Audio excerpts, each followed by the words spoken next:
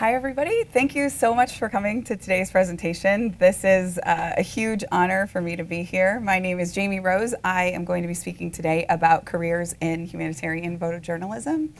And if this is your first time ever turning into the B&H event space, this incredible Candyland Willy Wonka factory of electronic gadgets and wonderfulness is so incredibly inspiring because they offer programs like this every day, almost every day of the year. So you can come in and see speakers talk about how to use different kinds of gear and also how to take better pictures, make better pictures, how to use software and all sorts of other wonderful topics. So I highly recommend tuning in to their YouTube channel, making it part of your daily routine. It's really inspiring and incredibly intimidating to be up here in front of you all. I would first like to just say thank you to B&H and the staff for having me today. Kendra, Derek, Stephanie, everyone who helped get this all ready to go. This is a true honor for me. And I'd like to thank my family who came in from Ohio to come and see me, as also alumni from Seattle who came all the way in, just so happened to be there. And then I'd like to thank Dotan Sagi, who spoke here twice now, and he is one of our alumni, and he recommended that I should come and give a presentation, and so it just all worked out that I could. So I'm very thankful to Dotan. He's also going to be speaking here in a couple of weeks, so definitely tune in and watch the two previous episodes that he did as well. They were excellent. So I should start by telling you who I am and what I do, and giving you just a little bit of background. We'll start with the good stuff. I am the co-owner of Momenta Group. Momenta has 3 different divisions. We have our workshops division, which is what most of the people in this room are probably the most familiar with. They are training programs for documentary and humanitarian photography. We do travel documentary workshops, one-day business skills, and other things we'll get into. We have a creative service division. So in fact, many of the alumni from our programs have actually been hired by our creative service division to come and do projects with us. We work predominantly with government agencies and nonprofit agencies to do photo, video, graphic design, web design, and consulting. And it's wonderful. We've been doing both of those for 11 years, and our newest baby division that is turning very rapidly into our largest division is Wildfire Media. That's our nonprofit that we started a few years ago. I have to say, after photographing with nonprofits for almost 20 years, I had no idea how difficult it was to start a nonprofit organization. And now that we have it established, we are a 501c3. We are dedicated to educating the public about the importance of humanitarian, social issues, and documentary. So part of what we are doing with Wildfire Media is working with underfunded nonprofit organizations that need their message told. And a lot of the things that we learned with Momenta Group doing our workshops was there are so many tiny little organizations out there that are doing the lion's share of the work in some places, and yet they get the least amount of coverage because they have the least amount of communications assets at their availability. So we work with large donors and foundations to help fund projects about those organizations. And we're so excited. We just recently, I'll just tell you guys because I'm excited. It's not a part of the speech, but we just got our first bequest. So we have a very large estate planning. Someone just came to us and said, I think that I'd like to leave you all of my money. And we said, I think that would be incredible. And so if you want to find us, we are available online at momentaworkshops.com. We are on Facebook, Instagram, LinkedIn, and Twitter. And then if you want to find me, I have a public Facebook account. I think I'm at my friend limit right now, but you can feel free to follow. And I'm on LinkedIn as well. So I would welcome that you come on there. Just please recognize that if you would like to talk to me, a lot of people will write notes to Instagram or something and say, hey, Jamie, and I don't actually handle our accounts. So Lauren will say hello back to you, or Shri. So if you would like to come on a Momenta workshop, these are our programs for 2020. They are not up on our website yet. They are in pre-registration. If you would like to pre-register before they go up, I can give you guys that link. But we are so excited. We're going back to LA. This is our 6th time in LA. We are doing Project New Orleans again, which is my favorite workshop because it's New Orleans. It's just a barrel of monkeys fun. And that's with Annie Flanagan and Marianne Hawkins-Sabrier, myself, and another instructor. And then we'll be doing Project El Paso this year. And part of our project series is photographing nonprofits. So some of our alumni are actually in the audience, which is very exciting. We'll be doing Project New York City for the very first time. And we say it's by popular demand, and I mean demand. People started texting us when we said we were going to announce 2020 and emailing us, when are you coming to New York? So we said, okay, fine, you've bullied us into it, we will do New York.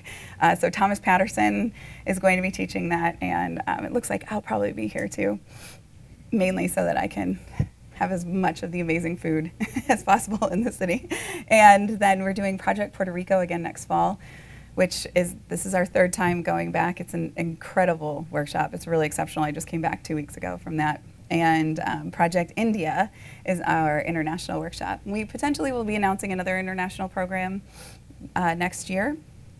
And then we also have our one-day travel and business programs. So new in 2020 is our Momentum Mentorship Program. That is where 5 people will be assigned with one of our mentors. You'll have 3 intense months to work on a particular topic.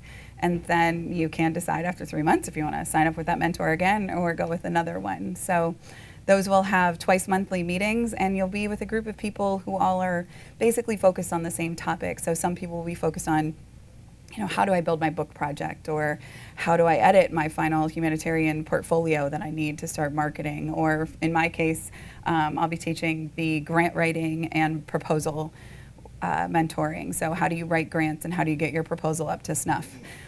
And then we have our one-day business programs. I just got back from that, which is why I'm a little hoarse, because I've been talking for 9 hours a day for 2 days straight in Washington, D.C. We did marketing for photographers and Get Funded, financing personal projects. And then we have our Travel Select programs, which are pretty exceptional.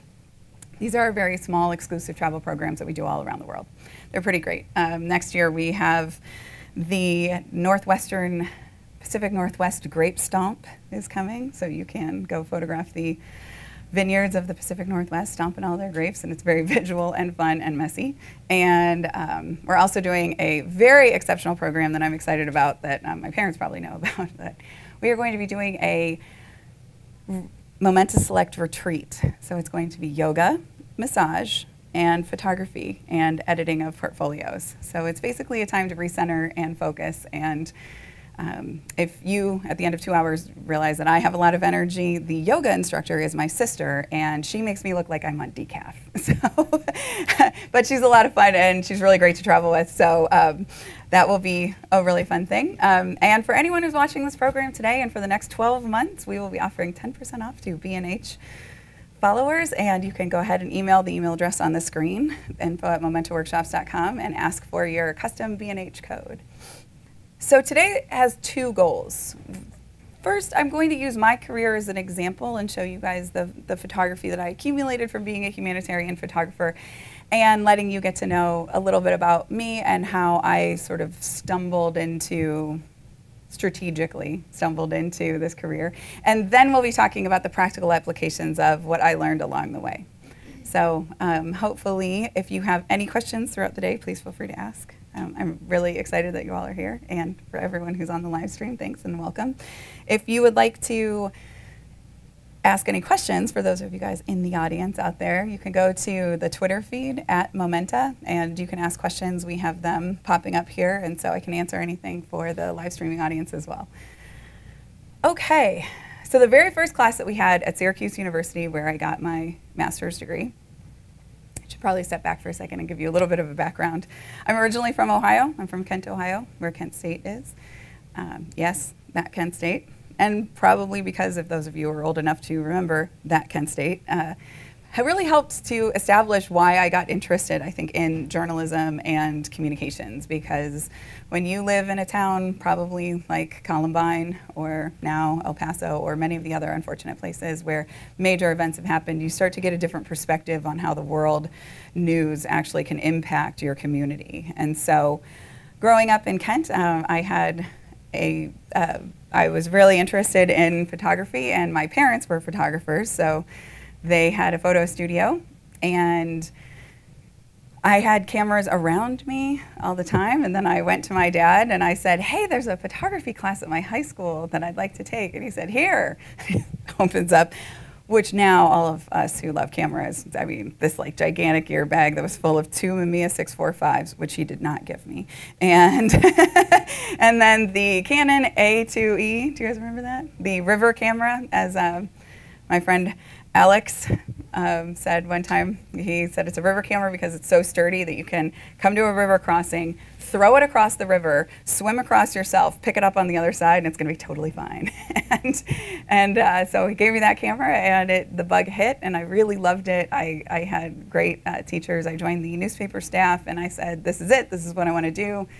I saw the movie The Paper, if you've ever seen that movie with Michael Keaton, and I desperately wanted to do exactly that. So I went to, my undergraduate was at American University, and I studied originally journalism, but I wanted to be a writer, so I wanted to do writing, and I thought photography, but I kind of didn't know how that would work because I didn't know that could even be a career that you could do necessarily. And then I got an internship, and if you're interested in any of this background, I would say there's a Candid Frame episode where Abarian X and I had a lovely conversation about my career and my coming up, and he's the most incredible interviewer I've ever spoken with. So I think that that will give you a nice background. But then I went to Syracuse, and I met Mark Dolan. And for anyone who's out there who knows Mark Dolan, you could totally see the fact that he started his first day of class to us in the photojournalism department, and he said, there is no magic pill. You can't just swallow a pill and be a good photographer. It takes a lot of hard work and dedication and practice and discipline, and it doesn't just happen for you. And so as long as you understand that I can't give you the magic pill to make you better, you just have to keep working at it, we're going to get along fine. And so Mark was one of the first people who ever introduced me to grant writing. And I had to do a thesis. And people could choose whatever you wanted to do. I had a friend, Christian Fuchs, who actually did a thesis on Flatbush Avenue. He came down every weekend that he could, and he would just go from one side of Flatbush to the other and photograph, you know, just what was the street photography of Flatbush like at that time. And I had the privilege of hearing a young lady come back and present her thesis and talk about it. Her name is Julia Cumes, and she is South African, and she decided to do her thesis on the first children the year after apartheid was lifted at home. And so she photographed a white child, a black child, and a colored child, and what was their life like. And so that's the actual phrase that is used in South Africa. And I thought, I want to do something international. That sounds fantastic. How do I do that? And so I went to Mark and I said, I think I'd like to get involved with doing more work. And I firmly believe that like all great stories have some sort of root in NPR, because I think NPR is one of the best reporting organizations in the world. And I was listening to a story about these Filipino doctors who had been kidnapped while they were trying to vaccinate babies in rural areas, and they were kidnapped by you know, the sort of Muslim fighter faction, and they were holding them ransom, and I think they'd killed one of them. And I was so incredibly furious. I was like, of all the people in all the world that you're going to kidnap, a bunch of doctors trying to vaccinate babies in like rural areas, that's who you choose? This is abhorrent, and someone should be doing something to talk about how amazing it is that these guys could be making millions of dollars doing surgery somewhere, and instead they're risking their lives. And so that was when I really got the bug to start focusing on volunteer healthcare providers. And I went to do some research. And Mark said, you can start grant writing for this. Like, people will give you money to do projects like this. You just have to go out and find it. So of course I thought, well, that's easy. I can totally do that. I'll go to the grant writing department. And they said, I'm sorry, at the university. They said, we only really help master or PhD candidates find this kind of funding. And I said, well, is there funding available for master's programs? They said, yes, but we won't do the research for you. And I said, you do the research for PhD candidates? And they're like, well, of course. I was like, wow, okay, first of all, I want to get a PhD so someone will do my work for me. And second of all, I don't care. I will be here every single day. And so I started researching grants, and I applied for dozens of them, and I got a few.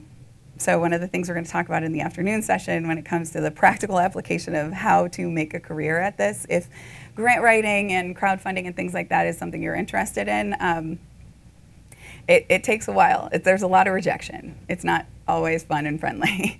So I started doing research and I found this organization called Physicians for Human Rights, and they were a group of Israeli and Palestinian doctors who were working in the West Bank to provide medical relief to people who are in rural and isolated areas. And right when I started researching this project and I started grant writing, the Second Intifada started. So my family was super excited that a 20-nothing-year-old, doe-eyed, has no international experience in the Middle East whatsoever, does not speak Hebrew or Arabic, photographer just up and decided to go. And it was hard and difficult, and it helped me get to know the wonderful Yiddish word that was thrown at me quite a bit, which was chutzpah. Because people would ask, how did you get across the border? And I'd say, I don't know, I just walked. And how did you get past checkpoints? And I said, if you look like you belong, people just kind of treat you like you belong sometimes. And so the doctors and the nurses were incredible. The Israeli doctors would take, in Israel, they only have one day of a weekend, which is Saturday, that's their day off. And these doctors would take that one day off where they were working at a hospital 6 days a week. They would spend their day off getting into a hot ambulance, piled up with medicine on their lap, and this, ridiculously unaware photographer with them crammed into the ambulance and go out into rural areas. And so I was so lucky to be with them and have them teach me all of the things that I needed to learn on my first assignment from really great mentors who kept me safe and kept me hydrated and were very incredibly kind and open with their lives. And I ended up deciding that I had an apartment in Tel Aviv, but I decided that I was just going to stay for about a month and a half in the clinic that you see right in the background. I slept on the floor of the clinic. It was right next to a mosque, which if any of you guys have ever lived right next to a mosque, when the call to prayer happens every morning at the crack of dawn is actually kind of the greatest thing in the world for a photographer, because that's when golden hour starts. So I would just pop right up and start photographing. And I really had an incredible experience. It taught me a lot. I thought, I wanted to be a war photographer. I wanted to be James Nachtwey or Andrea Bruce, and that was going to be who I was going to turn out to be. And then I was in my very first combat situation with bullets flying by my head, and I very embarrassingly looked at a 16-year-old kid who was one of the volunteers and said, "I'm terrified and I need to leave right now." And he said, "I'll walk you back." And I said, "Okay, thanks." And then he said, "Where do you want to go?" And I said, "I want to go to the hospital. I want to go where they're bringing everyone else in. And I want to be around the people who are trying to help." And so how many of you have seen the movie Won't You Be My Neighbor? It's about Mr. Rogers. Like, everything we all need to know in the world, we can learn from Mr. Rogers about being good people, I think. And Mr. Rogers has this expression that his mother taught him, which was, that there's always someone helping, so go find the helpers. And that's what I learned with working with these doctors. They were so incredible. This is the gynecologist who would go out and do gynecology exams on the floor in an abandoned building to make sure that women had proper pelvic exams and prenatal care and postnatal care. So I thought I was going to come back to the United States and I was going to get a job. I had graduated, I defended my thesis, and I thought, this is fantastic. Everyone's going to be so impressed with me because I've been in combat and I've done international work. And I started pitching my work around and people said, yeah, we've seen this before and better. Have you seen Carolyn Cole's work? I was like, yes, I've seen Carolyn Cole's work. And so I knew that I needed to get a job. I wanted to do humanitarian healthcare, and this was around like the early aughts. This was around 2002. And it wasn't really a job at that time to be a humanitarian photographer. The humanitarian industry hadn't really understood the power of storytelling and documentary just yet. And so I had to do my very first pivot. I was very interested in politics. I went to school at American University in Washington, D.C., and I had a good friend from growing up, Liz Sidoti, who got a job as a political reporter. And I had planned to go live in Cleveland because that's, near where I'm from. And I thought I'll just freelance there and I'll figure things out. And I had literally put down a deposit on an apartment. This is like one of my dad's favorite stories. Put down the deposit on an apartment. Liz calls me up the next day and said, "Hey, I just got offered a job in Washington, D.C. Do you want to come and live with me and be my roommate?" And I was like, yes. And so for some reason, I don't know who this blessed landlord was, I walked up and said, "I'm going to need my deposit back," 24 hours later. And he said, "Okay." And so I went down to D.C. We did not live together, which is a very good idea because neither one of us would have survived the first year, I guarantee it. But we lived right across the street from each other. And I started covering politics, and I was I covered about from the Bush administration until the start of the Obama administration. And I was very lucky to get into there. It was a lot of hard work. I always tell everyone I'm not the best photographer in the room. I'm not the best photographer in this room. I just worked really, really, really hard. And I put myself out there as much as possible. I showed my portfolio to everyone who would look at it. And at the same time, I knew that the experience that I would get on Capitol Hill would be invaluable for making the connections that I wanted to do into being published. And it's very exciting. I mean, being in politics is awesome. This doesn't have anything to do with humanitarian photography, obviously, but you get to meet, some people who turn out to be kind of famous later on.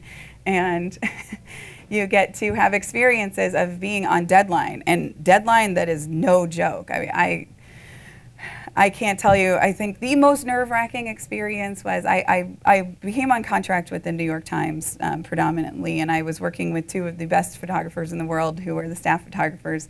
Doug Mills and Stephen Crowley were my two mentors, and I couldn't ask for two better photographers to mentor me. And I think the most nerve-wracking one was when I got a telephone call. If you know anything about Washington, there's Capitol Hill up here, and then the Smithsonian's down there, but it's like very far away. It doesn't look that way when you're watching Game of Thrones, or Game of Thrones.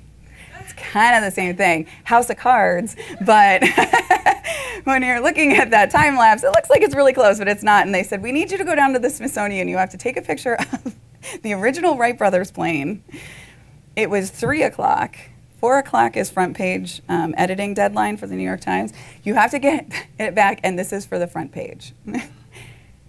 And I was like, "Do you have any idea how far away the Capitol building is from the Smithsonian Air and Space Museum?" And they're like, "Good luck." And so I literally went in. I had 10 minutes to shoot a front page picture for the New York Times, turn around, run back, and transmit. It was a little nerve-wracking. So at the same time, you had to really up your game to be competitive in that environment as well.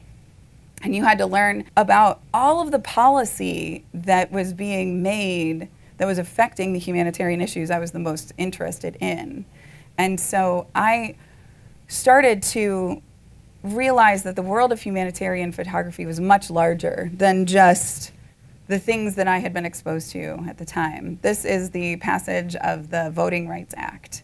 And if anyone remembers the amazing documentary coverage that was done of the civil rights movement, this was the re-upping of that. It's not necessarily humanitarian, but it was a really important day. If anyone ever has an opportunity to ask your child to go job shadow someone, try to find whoever will say yes. I got this lovely young lady job shadowing me on this day, and it's a very crazy story that I'll tell you guys later if you want. But basically, she ended up the day, Jesse Jackson was there. There's an egg salad sandwich that comes into it. It's all crazy. And this 16-year-old kid was like, "This is the greatest job." And I said, "Come work on Capitol Hill. It's a lot of fun."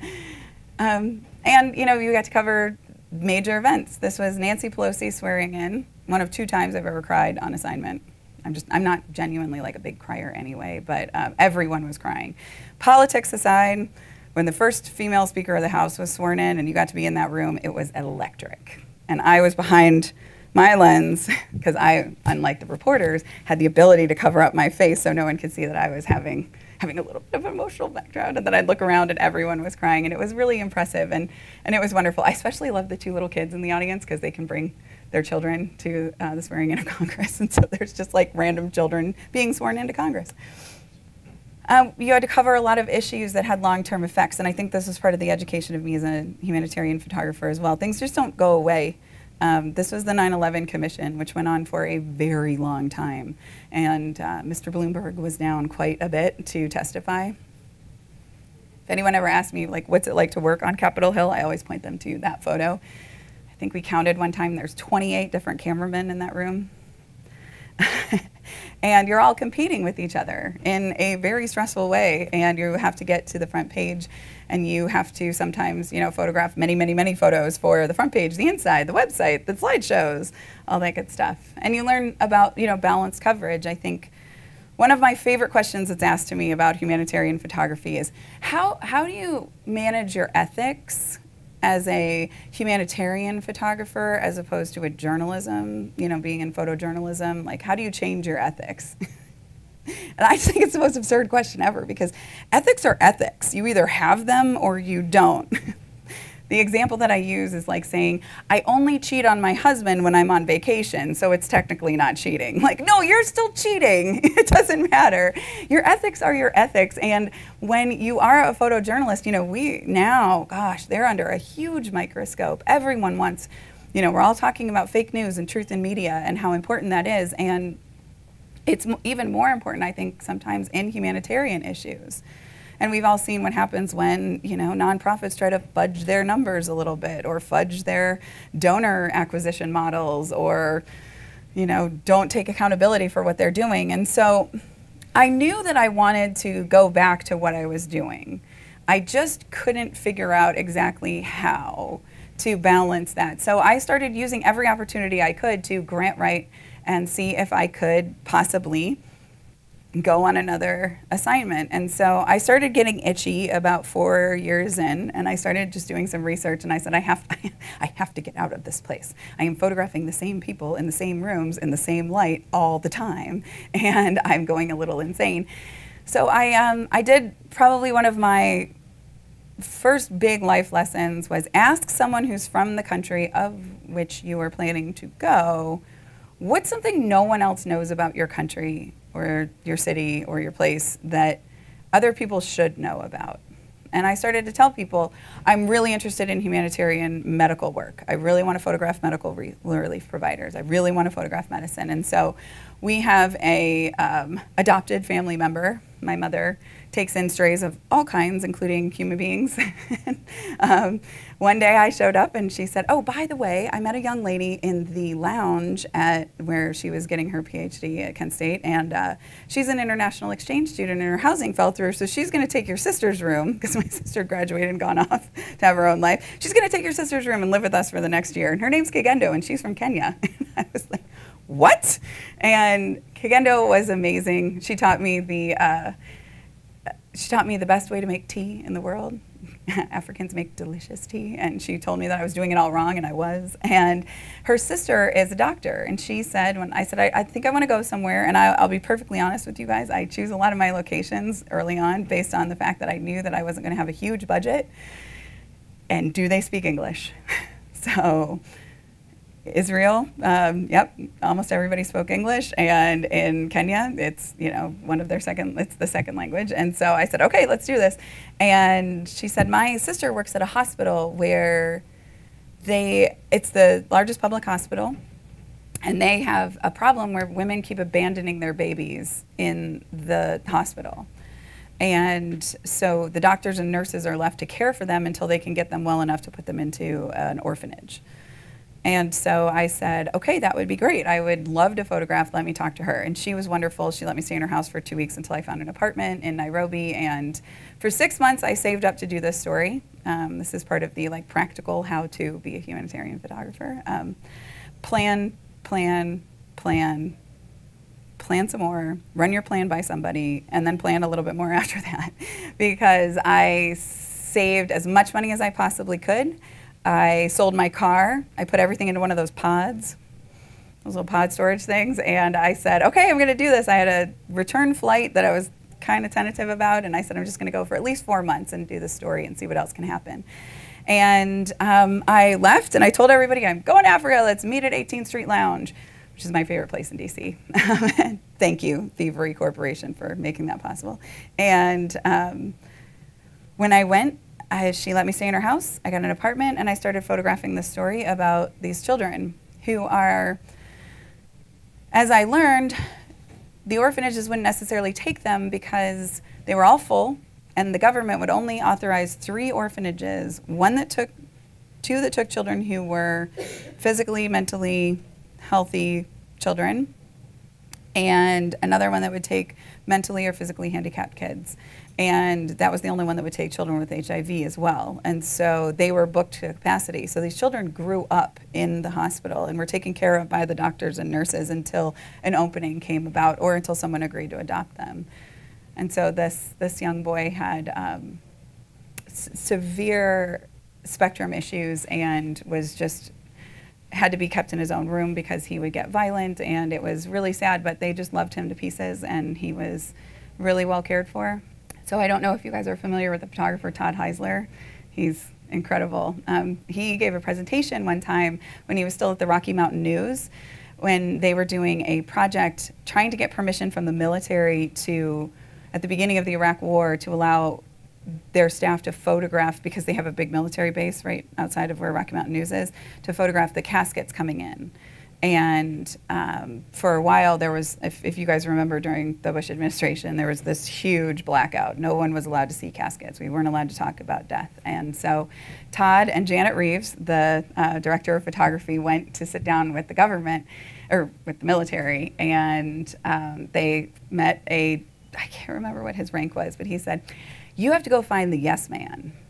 You've got to find the man in the military who has the authority to say yes.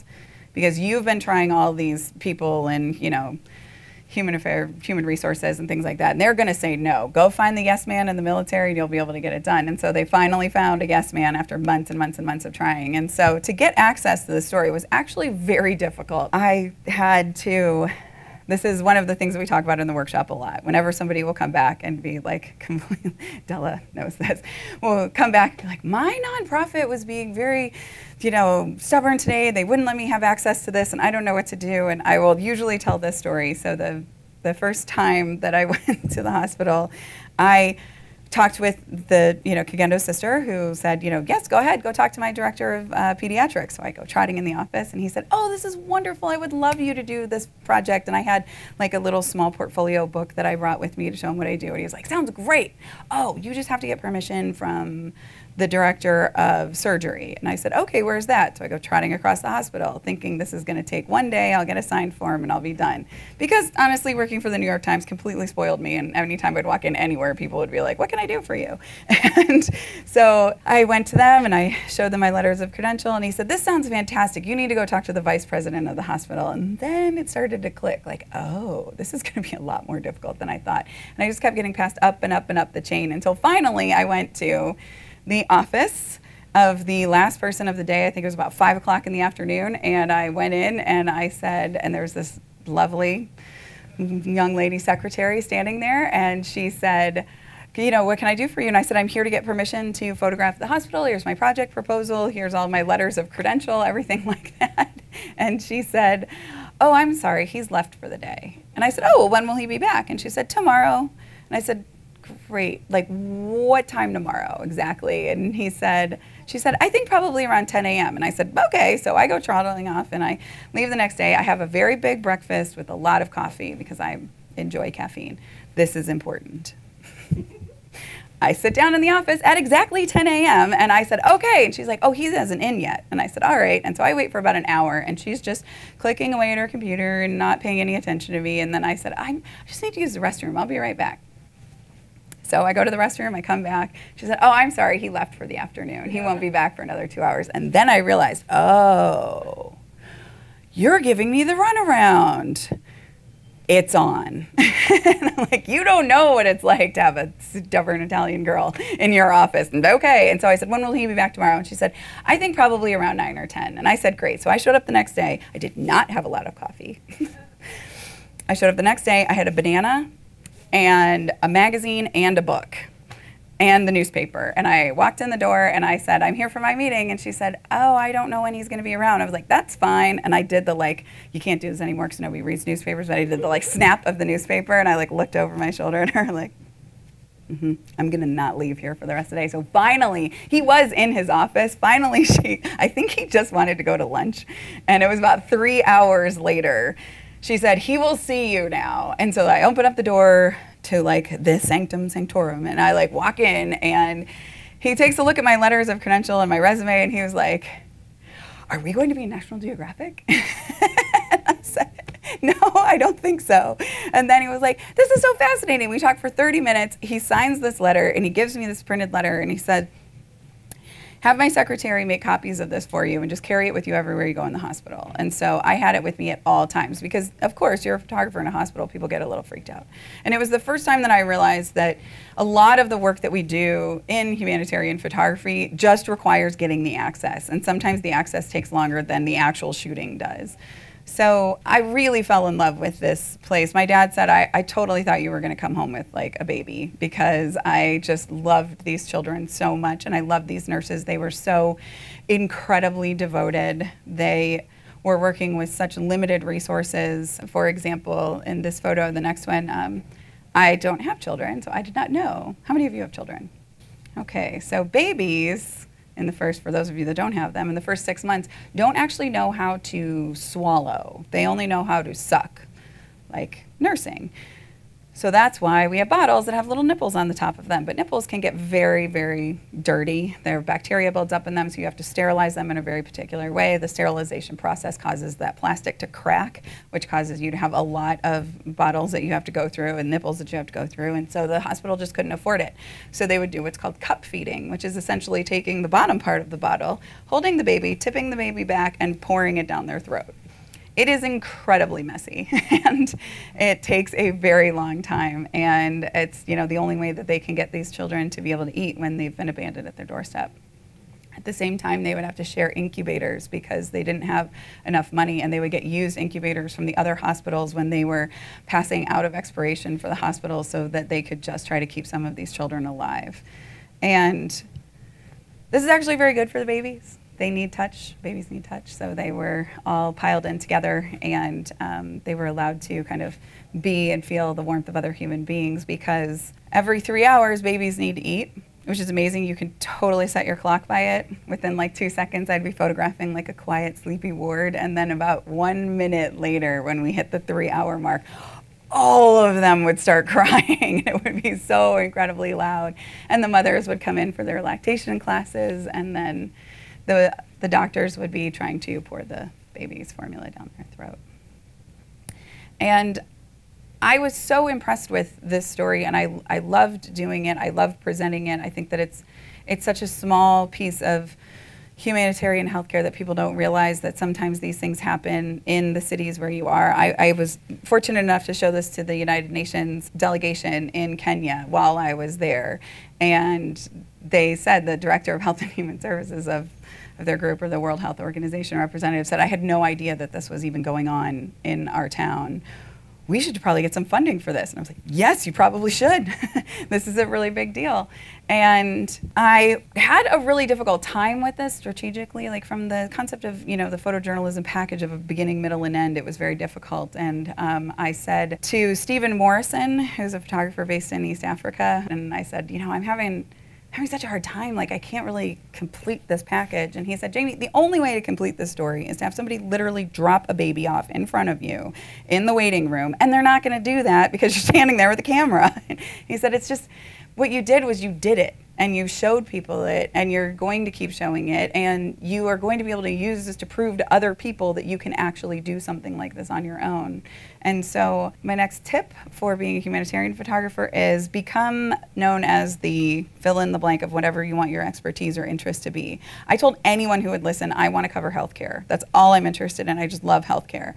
I cover politics as part of my day job, and that's great, and it pays the bills, and I like it, but I want to cover healthcare. So I told anyone who would listen, I just want to cover healthcare. And I will never forget when this telephone call happened. I was photographing my friend Barbara Salisbury, who is a voice actor now here in New York.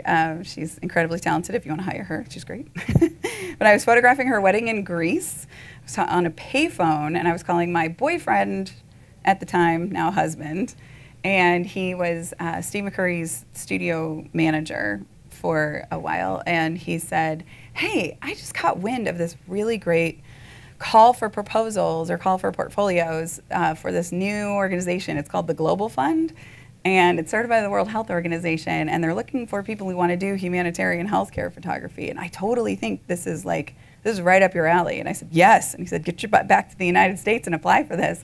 They're taking 12 photographers, and they're going to do a year-long documentation of their goals, which were to end AIDS, malaria, and tuberculosis. So I think it was like the Gates Foundation helped support it, and they said they thought that these are the 3 diseases we could actually eradicate if we put our energy and money into it. And so I did. I went back home, I pitched my portfolio, and I would say that the lesson in this is never just apply for a grant or a project or something based on who else is necessarily applying, or don't stop yourself. You know, if had I known who was applying for this, I totally would have pumped the brakes. Absolutely not. Because I sent my portfolio to the Global Fund in Geneva, and you had to send a print portfolio, so I had this box of my prints, and they're all beautifully matted and branded and everything. It was nice, and actually I got all of the mats here at B&H, and I put it all together, I put it in the mail, and when it came back, are you guys familiar with the agency 7? It's a photojournalism agency that was started at the time. James Noctway, the incredible combat photographer, started this agency with 6 other photographers, and they called it 7. And they were the most amazing photographers in the world. And I get this box back from UPS or whatever, and I open it up and I was like, this is not my portfolio, because it was in this beautifully branded 7 box, because they have Roman numerals are their thing, and it's Roman numerals 7. And on the top of it, it said 1 of 7. And I was open it up. Nope, that's my portfolio. And I think they just got so many applications, they just started dumping people's stuff into whatever boxes. And had I known that all 7 photographers were applying for this thing, I would have been I'm definitely not getting this. But come to find out, I got a call 2 weeks later, and they said, we have chosen you to be a part of the team. There were 12 people. Magnum had offered up almost their entire roster of photographers at the time, so they chose 6 Magnum photographers and 6 unknown photographers like me. And the Magnum guys worked on doing documentation of tuberculosis, AIDS, malaria around the world for a traveling gallery show and book promotional fundraising, and pretty much the other 6 of us photographed for the annual reports and the brochures and things like that. And honestly, oozing competency sometimes, which is what I did, I just basically sent in everything that I had done that was medically related. And I wanted to show people I am not afraid of surgery, I am not afraid of being around sick people, I am not afraid of any of this, and I have the competency to do it, and I'm not going to freak out. So I got the job, it was great. What you're going to see is my portfolio from Uganda. What you will not see is my portfolio from Bolivia. And the reason why is because I did something that I learned later, and my first really big jump and leap into the humanitarian world was, we talk about this often at our workshops, is you need to run the nonprofit, do not let the nonprofit run you.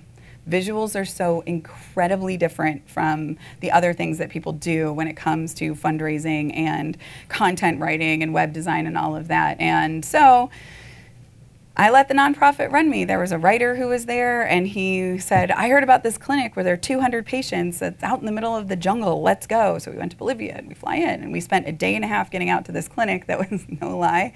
We show up. It is chained up with a padlock that's about this big and a spray-painted closed sign across it. I was only in town for 6 days, and I had just spent a day and a half going out into the middle of nowhere. And then he said, well, there's a processing lab that we can go to. And we spent another day and a half going there, and it was completely dead, and it was awful, and I completely bombed this assignment. It was terrible. It was very embarrassing. And I mean, I had content. I came back with it. It was fine. I think they used some of it in the annual report at some point, but oh, it was awful. And so Chris was still living here in New York, and Steve McCurry was one of the photographers who was chosen, and he was at Steve's studio, and he said, hey, you're coming up this weekend. Steve wants to go out for sushi. Steve always wants to go out for sushi at the time, and he wants to hear all about your Global Fund assignment, because he just got back from Vietnam for doing his assignment. And I was like, oh God, why? And so we went, and we sat down, and we went to over at the sushi place over in West 4th, and started talking, and he said, oh, Jamie, no, never go with the nonprofit. Find your own fixer, find your own driver, come up with the schedule yourself. Do not let them be in control of how you're going to make those pictures. And he said, tell them you'll do it again. And I said, well, I am going back to Africa. And he was like, great, call them. Tell them you do anything they want. And so I did. And I basically called and begged in a professional way to please give me another chance. And so they sent me to cover their programs in Africa about HIV. So I worked with orphans. I covered HIV and AIDS programs there. And I worked with children who were getting job training, who had lost their parents to HIV. I went and I worked at a orphanage where one mama, like this woman, would take in, I think it was 5 to 10 children in a house, and she would agree to raise them as her kids. And so each house had bunk beds in a house, and we got to, I loved the organizations that we worked with. They were incredible. At the time, HIV still had a huge stigma in Africa. People, some people still thought you could get it by shaking hands, or somebody, was sick near you, you were definitely going to get sick and things like that. But one of the things that's so important about humanitarian photography, I think, is to make sure that it's not all just doom and gloom. I think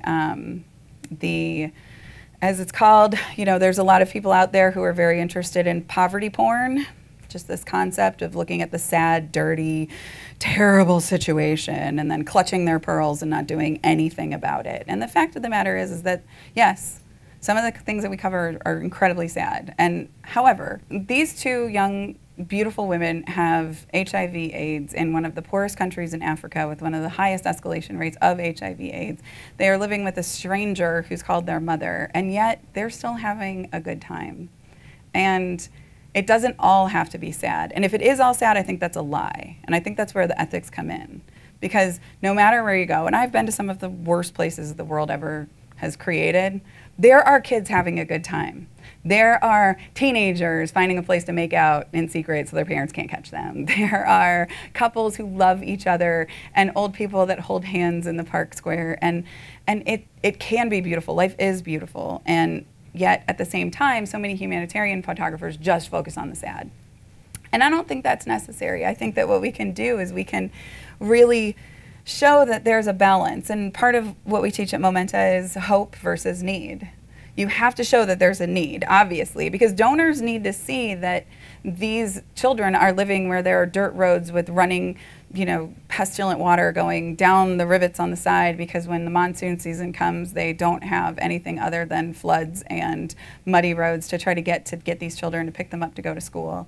And they need to know that, the parents have to go and pick up these jerry cans, which weigh like so heavy, so heavy. I don't know if you guys ever saw when like Oprah did her thing where she adopted like 30 kids and made sure they were going to go to school or whatever, and one of them was in like Cape Town, I think, and she put one of the jerry cans on her head like this little girl does every morning for like 6 hours, and she couldn't even like walk 2 paces with it. They're so heavy, and you need to be able to show that for the nonprofit organization so they can say things like, we need to build wells, we need to figure out ways that we can get running water and sewage treatment centers, and take the environmental factors that are impacting the clients that we have and make it better so that our programs can actually be more efficient. So this organization was really great. They would do home visits. They would go in and meet with the parents and make sure that their children were being taken care of, that their kids got medicine, that they had the basic facilities that they needed. This woman is an angel who walks among us. She's one of my favorite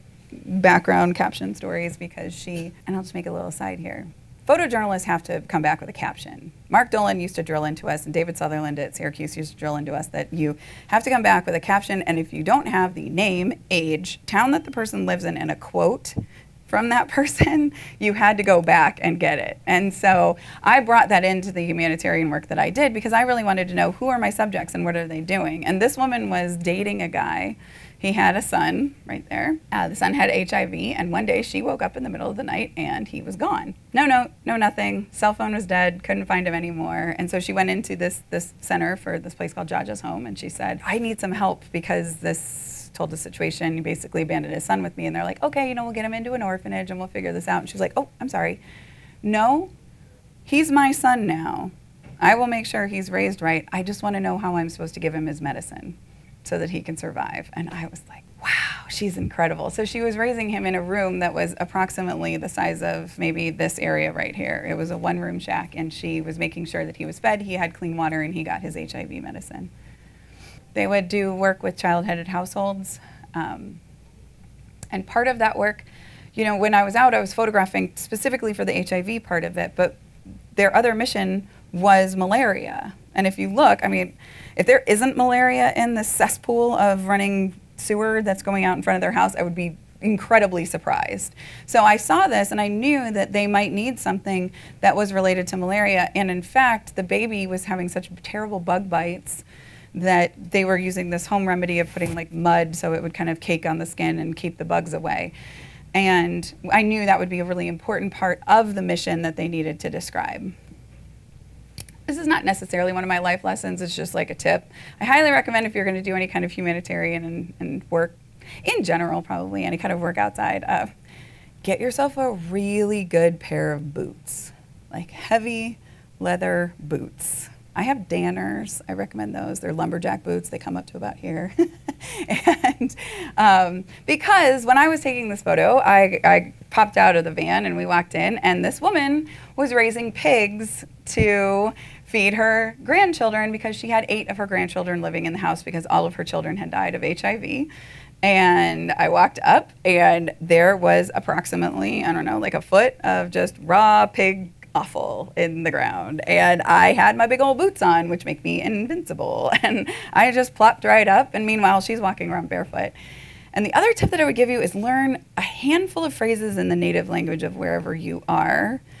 Not hello, how are you? Of course, everybody should know that. I learned how to say in Lugandan, I think you look beautiful. Because I would go and meet people like this, and they'd be like, oh, I don't want to be photographed. And then I would just say in Lugandan, well, I think you look beautiful. And I said this to this woman. She starts cracking up. I literally picked up my camera, took like 5 shots, and then we had to go. And I love that picture. She's so full of joy and happiness, even though she could be incredibly sad. So my time in Uganda with the Global Fund was great, and this is really when I started to pivot from doing mainly photojournalism to humanitarian work almost entirely. And because of that, my life lesson is always go to the bar. Even if you don't drink, just go. My stepmother was one of the first female executives in a Fortune 500 company. And if you guys have ever seen like Mad Men, think about the women in the show who were the actual ones who were trying to climb that ladder. And she said, I would go to the bar. I would just order this is like another tip for you guys, order a club soda with a little splash of cranberry and a little lime, and everybody thinks that you're having a cocktail, but you are making sure that you are not going to be that, you know, drunk idiot at the bar. And so if you don't if you don't want to drink, fine, go to the bar anyway, because it's where the networking happens. It's where people start talking. And one night I went to the bar, and because I was that medical photographer, lo and behold, who shows up? But the director of Doctors Without Borders of East Africa is hanging out with the guys from the BBC. I knew them because I had let them use the Wi-Fi at my hotel one day when theirs wasn't working, which was like one of the coolest experiences of my life, because I sat in my hotel room while they were broadcasting about the Ugandan presidential elections, and I just got to sit and listen, like front row. And they're like, yes, this is so-and-so reporting from Kampala. I was like, this is so cool. It took everything I had not to like squee. But they said, hey, Jamie, you've got to come over. You've got to meet this guy. He's the director of Doctors Without Borders of East Africa. And I was like, are you serious? So I plopped down, and he's like, yeah, you want to go somewhere, anywhere? Like, what do you want to do? And I said, well, I'd love to go photograph. And at the time, the war was going on in northern Uganda. And I said, you know, I'd love to go up north. He's like, sure, we'll fly you in. We'll drop you off. No big deal. I was like, oh, really? He's like, yeah, but we just need an exchange of like, you know, this. And we kind of talked out all the details. He's like, we'll put you up for a week. We'll house you. We'll fly you in. We'll fly you out. It's great. One of my most embarrassing stories of all of my career happened on that plane, full of doctors with Doctors Without Borders. And I got crazy airsick, and it was incredibly embarrassing. And they let me go out there. I got the story. I sent it to them. It was used on their website. It was awesome. And years later, the White House News Photographers Association had this grant. this $5,000 project grant. And I was super intimidated to apply for it because if you know who's in WHNPA, they're like Pulitzer Prize winners, and Michael Williamson and Amy Vitale and all these people. And I was like, I'd never do that. And they're like, Jamie, no one ever applies for this grant. We get maybe 5 applications. I was like, are you serious? I like those odds. I could do that. Okay, and so I did. I applied to go. And when I made my application, I was going to go back because the war had stopped in northern Uganda, and I was going to go photograph the MSF clinic there. And it was going to be awesome, except 3 days approximately before it was set to go, war broke out in Congo. They completely emptied the center. There were no doctors. They all crossed over the border, which was being guarded by the blue helmets and making sure that no one else crossed the border, including idiot intrepid journalists. And I went to the border. I tried. It did not work out. But I was in country. I had a grant. I had layer caked my funding, which we'll talk about a little bit more. I was already on assignment in Uganda covering something else, and then I was teaching a workshop, and then I was going to do my grant project. And I only had like a week left to do it, and I didn't know what to do. And I was like, oh my God, they're going to ask for this money back. And I've already spent this money, and I don't know what to do. So I put into practice a journalism truth, which is ask for forgiveness, not permission. And so many times when I'm writing proposals or even talking to prospective clients, I just always write like I already have the job. So I just wrote, hey guys, just letting you know, not asking for permission, just letting you know, the clinic closed down for Doctors Without Borders while I was here, but I'm going to go photograph another organization in the same town-ish there. And I had made some other friends, and I found out about this group called TASO, which is the AIDS Support Organization. And I said, I'd like to go up to Gulu. What you got going on up there? And he said, well, we have a center that you can go to, but no one's ever photographed our pediatrics program, and we'd really love it if you could photograph the pediatrics. And I said, sure, I don't care. You could have said you want me to do still lifes, and I would do it. And so I went, and it was a huge facility. There were about 2,000 patients, and Gulu's a very tiny town. Like, it's not big. But there were patients coming in from all around the country, and they do prick tests, which are just like tiny little pin needles where you put blood on these particular sensitive pieces of paper, and it tells you if the child is needs to go in for further testing. And they do this all day long. They come in, they go out, they come in, they go out. It happens constantly. And the guy who does it is actually the nicest man. Like, he's this big, like, roly-poly, got like huge smile, big face. He's like the sweetest human being. And these kids cry bloody murder when they get this like tiny little pinprick. They just start bawling and screaming. And I did audio because I was doing a multimedia project because I figured why not. And I have audio of him during this one particularly very loud child had finally left, and you could hear me giggle and say, you're a very mean man. And he responds, every single day, all day long, it's like this.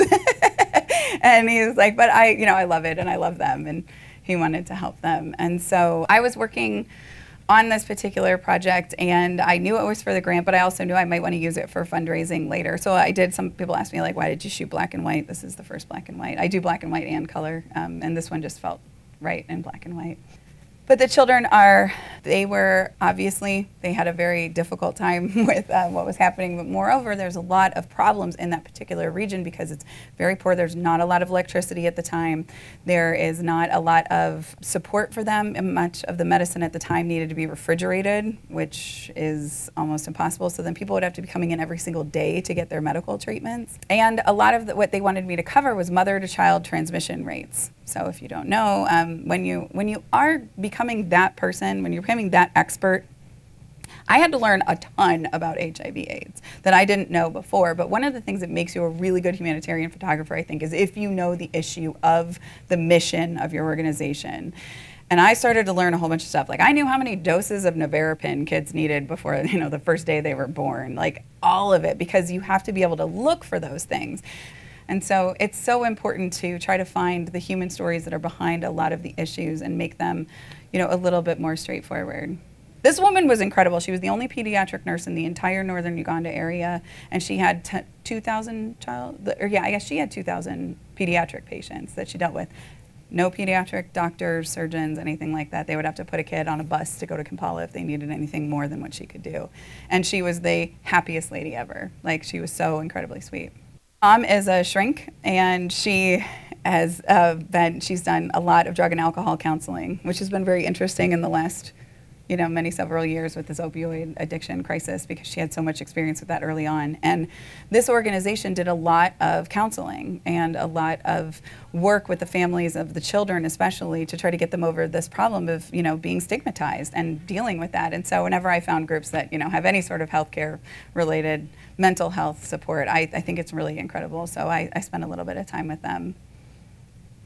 I think that, sometimes it works out, sometimes it doesn't. I told them, I need a baby being born. Somebody give me a baby being born. And so they had my pager. Yeah, because this is like back in the dark ages, like 2006 or whatever. I think I had a pager. Either way, I had a cell phone and a pager, and they said, okay, we'll absolutely call you because this lady is like literally ready to pop. She's gonna go into labor. And sure enough, I show up in the clinic the next morning and they're like, Jamie, I can't wait for you to meet the baby that was born last night. And I was like, I told you to call me at any time. And they're like, oh, but it was so late, you were sleeping. And I was like, I have to leave in 2 days. But I did meet the baby, and it was good. They needed a shot of a newborn baby getting his first dose of Nevarapin. These babies are twins. One of them has HIV, and one of them was born without, and they don't know why. They would have a daycare so that even if the children weren't part of the pediatric center, they could just come and spend time at the daycare. They could get a meal, at least one meal every day there. This was their computer system. So part of, this doesn't really have anything to do specifically with the pediatrics program, but I wanted to be able to have them show that they need money for computers. They need money to be able to take these files that they're using, paper files, and what you can't see is behind me, they're stacked up floor to ceiling in boxes and boxes and boxes. And so, for those of you who've been on a Momenta workshop, we have this core lecture that Chris Anderson, my co-founder, has about 7 elements of composition and 7 elements of a photo story. And the 7 elements of a photo story are like portrait, detail, wide angle, telephoto. I'm being quizzed right now, crap. Moment. And I realized I always carried that piece of paper with me in my Domke camera bag, and I would pull it out at the end of every night, and I would sit down with my notebook, and I would make sure that I had all of my 7 elements of composition. I really wanted to make certain that I had that, and I realized right the day that I was leaving, oh my God, I don't have any portraits at all of this place. And so I met this lovely young woman who agreed to sit for a portrait with me. And does anyone have any questions? I feel like I should ask that. I think I probably did tell her that she was beautiful in Lugandan. So everyone has pivot points in their life. My stepmother, as I previously said, was this, like jet-setting executive who had all of this like amazing power and was traveling all over the world. And then she met this guy with these 2 annoying, mouthy daughters who lived in Northern Ohio. And she said, maybe I don't want to do that for the rest of my life.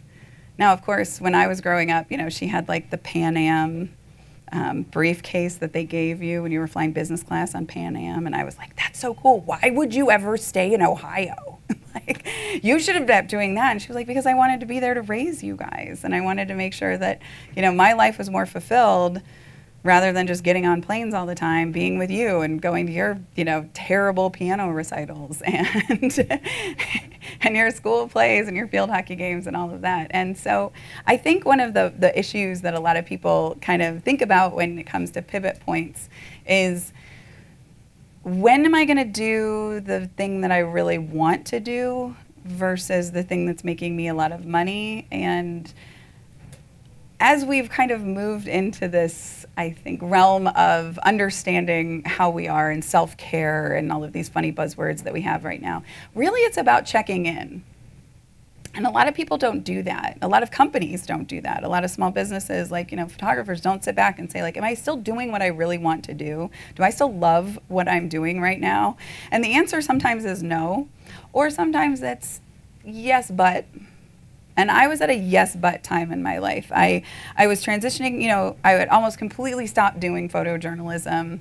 And I was doing a lot more humanitarian work, and I still liked it, but I had been asked to do a little bit of teaching, and I really liked teaching, and I thought that was interesting, but I didn't really know what to do. And then my boyfriend, now husband, Chris said, we're thinking about starting this business, and it's called Momenta, and this is what we're going to be doing. And there was another photographer, Seth, who was working with him at the beginning, and said, you know, would you like to come on and maybe do like a humanitarian photo workshop? And I said, yes, but I want to do it entirely differently from the way that everyone else has been doing it. It has to be different, because the way everyone else is doing it is just so backwards. I can't handle it, and we've got to do it this way. And they said, you can do whatever you want, which is very rare in the world of jobs, I think, when somebody says, just go with God, have fun, make it profitable, or whatever. And I said, okay, and I said, here's what I want to do. Let's do our first one, and then we're going to do this one. And then I think we could expand it, because I feel like people don't have a lot of business skills. And they were like, whoa,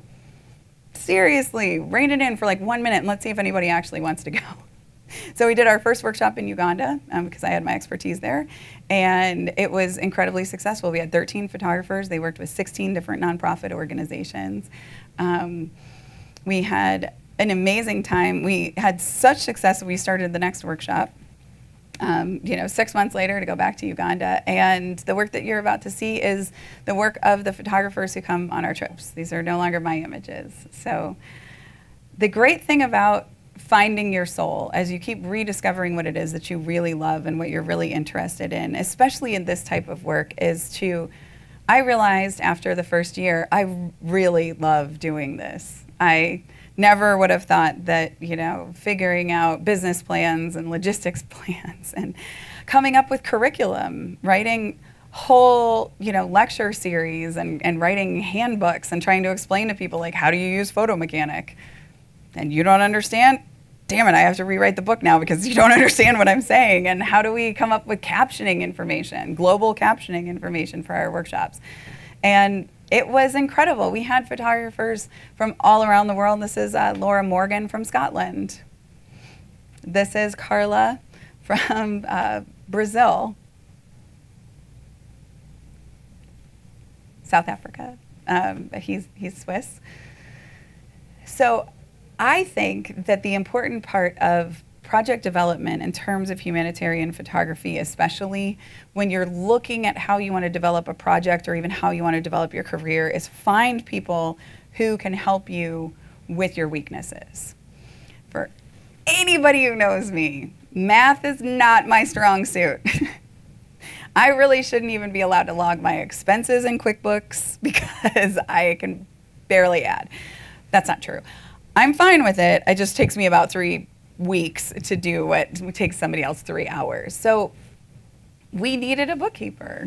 We need people who can think strategically. We kind of had this phrase at the beginning of the company, which was, there are 3 of us who were helping to start it, and Chris was the head. Chris is the brain. He is the one who had the architectural mindset. He envisioned Wildfire Media 11.5 years ago when we hadn't even started the first division of workshops. He was the one who strategically started it. He knew that. However, I was the heart.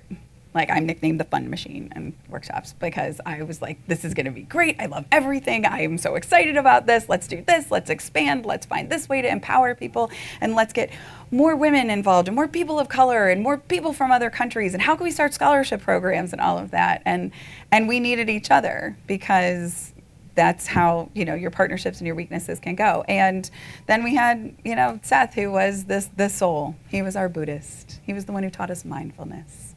And he was the one who made sure that we felt like, we were making the impact that we wanted on the world. Because at the time, Chris had been working, for National Geographic, and he had been brought up here to New York to work at AOL's headquarters for their news division. And I was working, with these amazing organizations like the Global Fund, and Seth had been consulting for Magnum photographers to build their curriculum for their workshop programs. And we knew that if we were going to do this, we wanted to do it with something that we really believed in and something that meant something to us. So when we created this program, we brought people in who also believed in what we believed in, and people who were really passionate about creating work with nonprofits. So all of this is coming from our nonprofit workshops, so there's photographing nonprofits. This photographer is amazing. His name's Christian Bobst. He came and learned photography, at one of our very first workshops, and just a couple of years later won a World Press Award, just, as you do. This is Alison Zwaka. She's awesome. She's based in Los Angeles. And Allison is now teaching for our program, because a lot of what happens at our workshops is we meet people who are really, really talented, and we say, like, gosh, you're great. And one of the things that was a core principle of ours is that we didn't want to create a company of acolytes.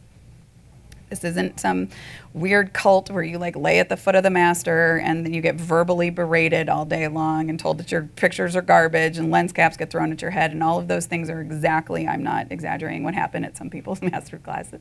And instead, we wanted people who were really good teachers and who really believed in our mission and made it their mission as well. And Allison was one of them.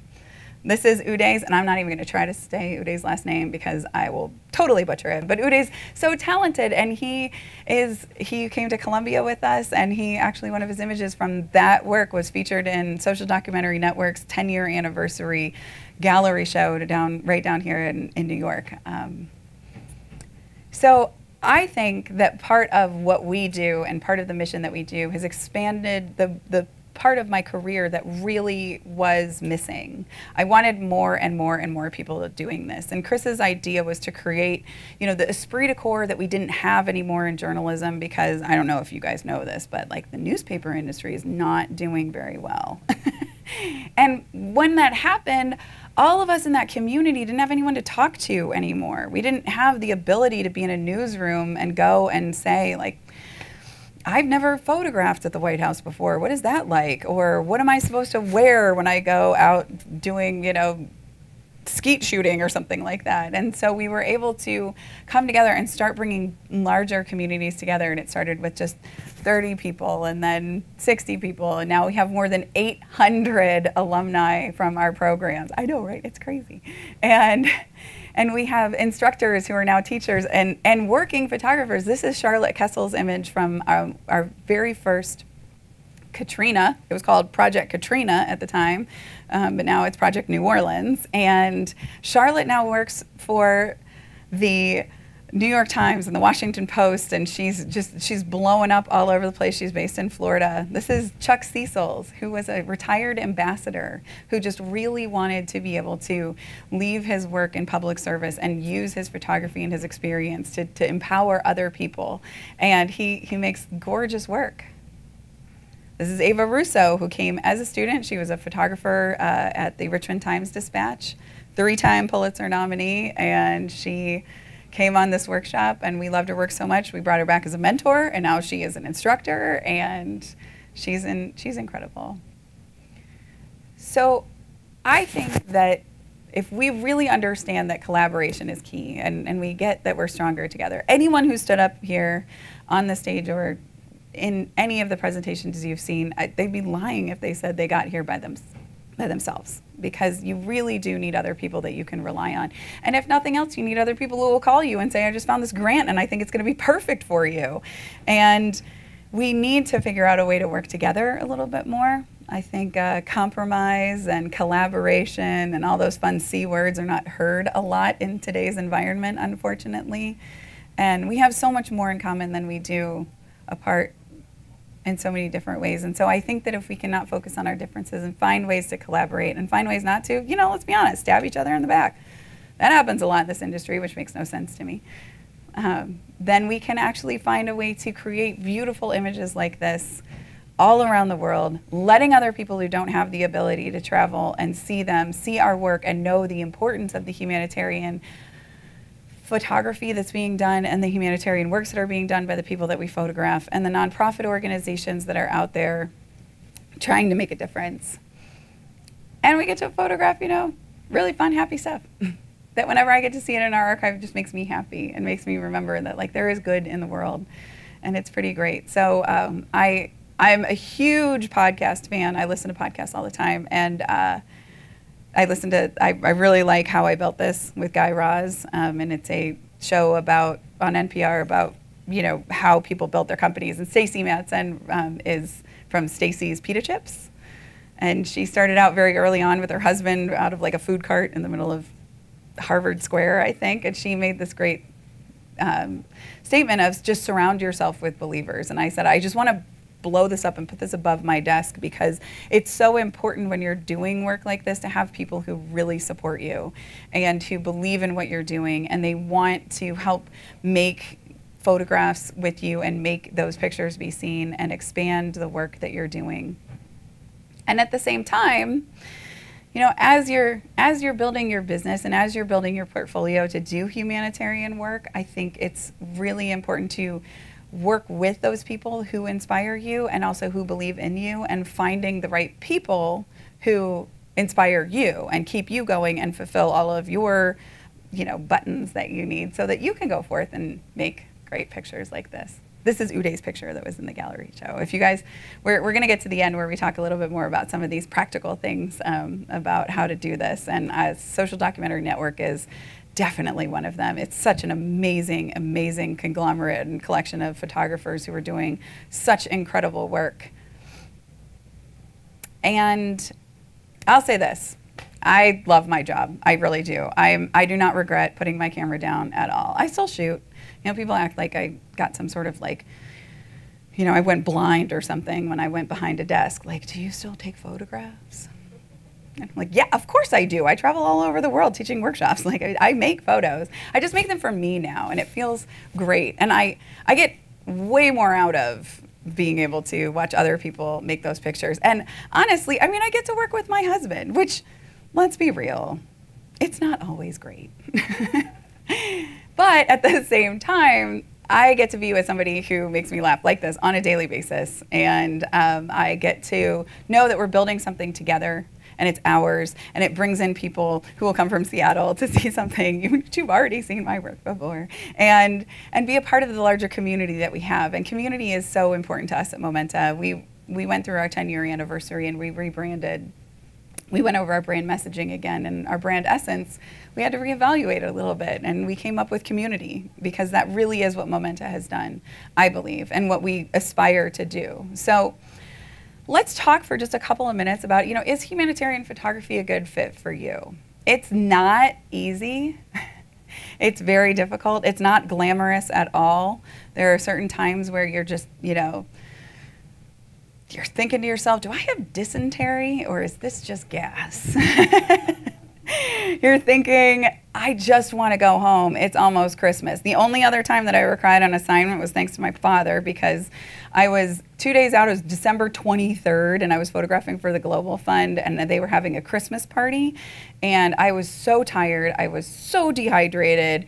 Ebola had just broken out in Congo. I mean, I just really wanted to go home, and they played my dad's like favorite Christmas song at the time, which is that one by Boney M, the Mary's Boy Child. And that comes on, and like the Santa came in, and he's in this just moth-ridden Santa suit, and these kids are so excited, and they're like screaming, and I just started bawling. I was like, I just want to go home, and I want to see my parents.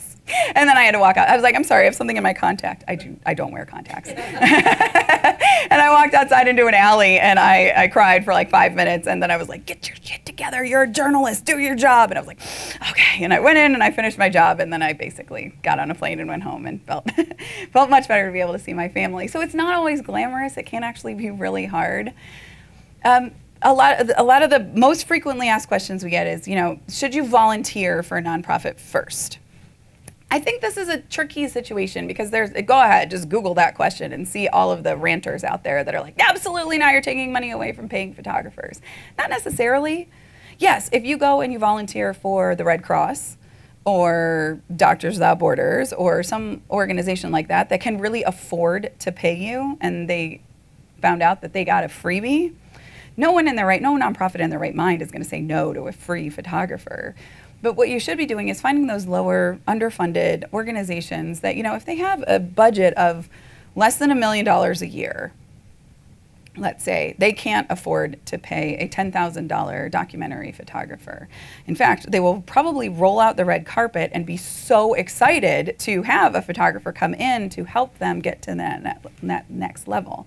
So, you know, people ask, like, well, I want to retire into nonprofit photography, which I think is great. I think that's a wonderful thing to do with this passion that you have. And right outside of these doors, B&H sells a number of cameras that I'm sure they would love you to have to take on those assignments. But if you want to do that, it's wonderful, but you're still having to buy the cameras. You still need a computer. You still need a cell phone. You still need to, pay bills and things like that. And so I think volunteering is fine. I volunteered early on to make photos in exchange for access just to build my portfolio. But you have to realize when you hit that threshold, like, most of the time you reach that threshold just because people are taking advantage of your time and they're like, hey, can you come in and do headshots of the entire organization, all 300 people? And you're like, what? No. And could you bring lights too? And you're like, I don't have lights. So I think that that's not necessarily what you're wanting to do if you get to like that point and you realize, yes, I will absolutely do that, pay me. If not, you should have in that collaboration Rolodex of yours. They don't have those anymore, do they? What do we call those? Your cell phone. Okay, there you go. Go to your cell phone, type in photographer, and see who's up there that you can recommend. And you have to get to that point where your business skills come up a little bit too. So I know that photographers, say like, nobody told me there would be math. Nobody told me there would be accounting and business and all of that other important stuff.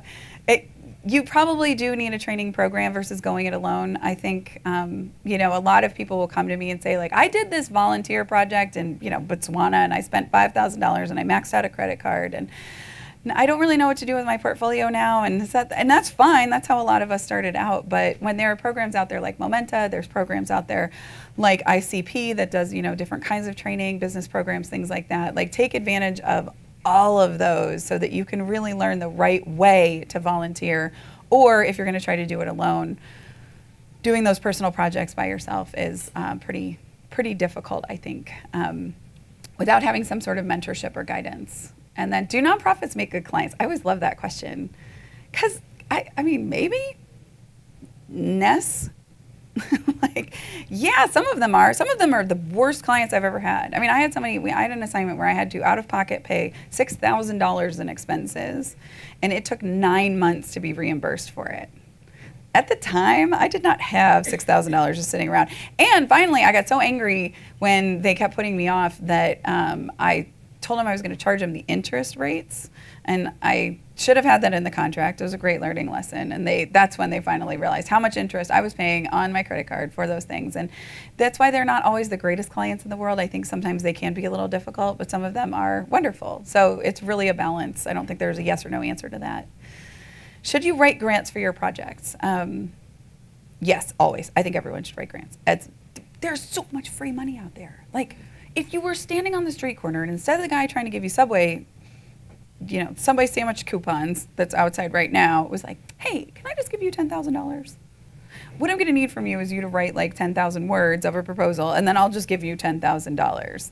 That seems like a really great deal. I don't know why everyone isn't taking advantage of it. And there are so many foundations that like literally don't meet their giving goals because people either aren't applying for them or they're not applying with the right projects. So yes, you absolutely should be writing grants, and you should be looking into those type of awards. Now, photographers, unfortunately, always go to like the same ones, right? Like, does anybody know a photo grant that's available in the world right now? Throw out anything. No? Yes? How about the Getty grant, right? The most competitive, like one of the most competitive grants out there. The Leica Women Photo Grant that just came out. Within like literally 20 minutes of that grant coming out, I had at least 10 alumni from our program saying, would you help me edit my portfolio to this? They got 675 applications, I believe, for this one grant. Everyone knew about that grant. So don't go after that grant. Go after the ones that no one's ever heard of. Do the White House News Photographers ones. Call the grant committee, especially if it's an established grant, and just say, how many people applied last year? They'll tell you. They'll probably talk to you for a while about it. You can ask them, is my project appropriate for that? But if you're going to do that, here's a couple of other lessons I would say. Lean into your most brutally honest critics. Nobody likes to be told that your butt looks big in those jeans. But maybe your butt looks big in those jeans and you shouldn't buy them. No one wants to be told, this is not working. I don't understand. The thing that I love about my stepmother, she's the most honest critiquer I have probably ever met. She will tell you point blank, that doesn't make any sense. You're using way too big words. This is way too long. This is whatever. I mean, she very honestly told me when my very first website came out, and I was super proud of it, and I had this really cutesy headshot. Do you remember this? I did. It was like me, and I'm all smiley, and I'm like, I got a telephone call. What in God's name is on your About Me page? And I was like, what? I love that photo. And she was like, you look like a dingbat. Take that off and get a professional headshot. And she was totally right. Like 20 years later, she was 100% right. I did. I looked like a complete dingbat. I wouldn't have trusted me with $10,000 in grant money. So find those people who are your most brutal critics and make sure that when you are striving to not just prove them wrong, Chris has this great phrase that I love, which is, mediocrity is the norm, excellence is the exception, with the understanding that be the latter. Try to go above and beyond what everyone else is doing. I will tell you, I got into Syracuse. I don't know how. I mean, I do know how because they told me. I was not a good photographer. My portfolio was awful, but I hand-bound my portfolio. I wanted to get in so badly. I hand-bound it. I custom created my own brand for my captions and everything like that. And it was really competitive to get into the grad program. And all the portfolios were out there, and David Sutherland and Mark Dolan were talking, and the other people, and Mark picked up my portfolio, was like, I think we should talk about this candidate. And everyone else said, really? And he was like, look at this portfolio. She really wants to get in here. And David was perfectly honest with me. He's like, you're gonna have to work harder than everybody else in your class. And I knew that, and I understood that, and I wanted to be better than everyone else in my class. And so try to be the exception, try to be the excellent one.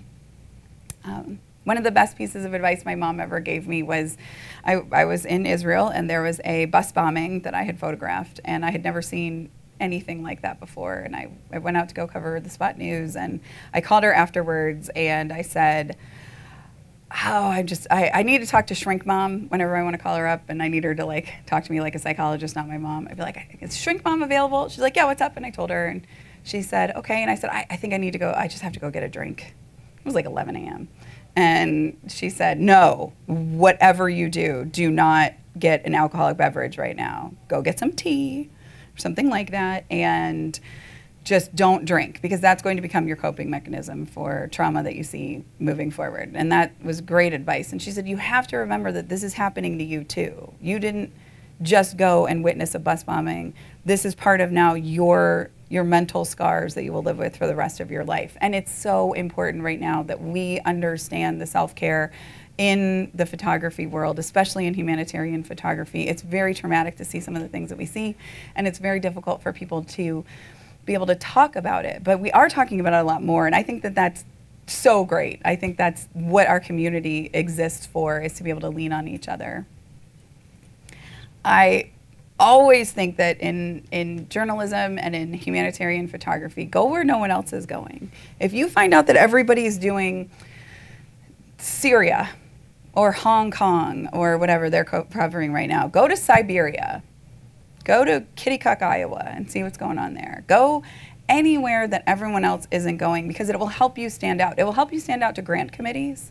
They want to see things they haven't seen. I was just talking with someone who was judging a contest. She was judging all these grants for a very well-known grant association, and she's like, it sounds really brutal, I'm sorry, but oh my God, if I have to see another Rohingya portfolio, I'm gonna jump off a bridge. And I said, is the Rohingya one going to win? She's like, maybe. I don't know. We're all just getting so burned out with this latest round because there's just so many of them. And she said, but there are a couple of really standout ones from, Guatemala or whatever that are really good. And I think they're probably in the leanings. There's a couple in the United States that are really cool.